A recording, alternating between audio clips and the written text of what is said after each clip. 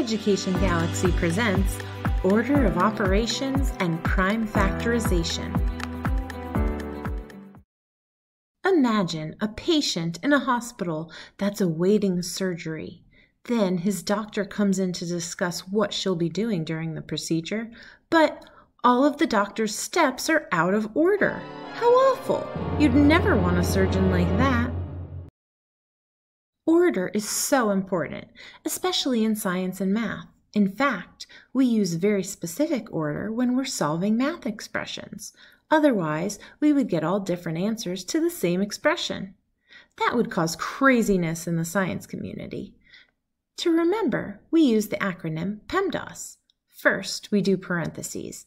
Any parentheses in the expression should be done first. Then we move on to exponents. After the exponents are taken care of, you want to take care of all the multiplication and division. Although we write the M before the D in the acronym, multiplication and division are the same level of importance, and if you see them both in one expression, you should perform them left to right. The same is true for addition and subtraction. Let's check out this example. We want to start with the parentheses.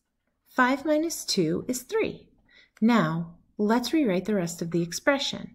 It may be tempting to do some steps in your head, especially the small, easy ones, but it's very helpful to write out each and every step. That prevents you from making any mistakes. Now that we have the parentheses done, let's do exponents. 3 to the 4th power is 81, and 2 to the 3rd power is 8. Again, write out the rest of the expression. Next is multiplication and division. Since we don't have any division, we just need to do 8 times 3. That gives us 24. Write the rest of the expression. We have 57 minus 60 left, and that gives us -3. So our answer is -3.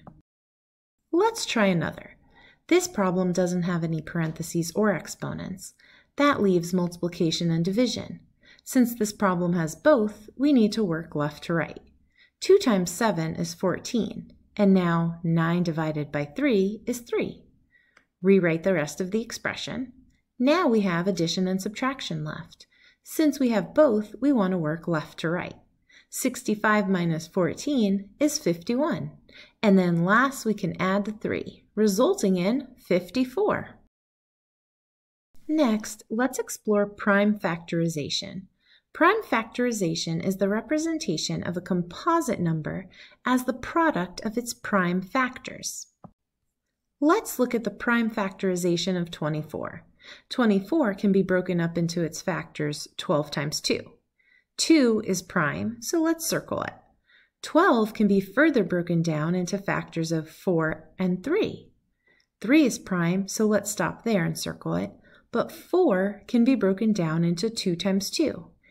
And since 2 is prime, we can circle those and stop there.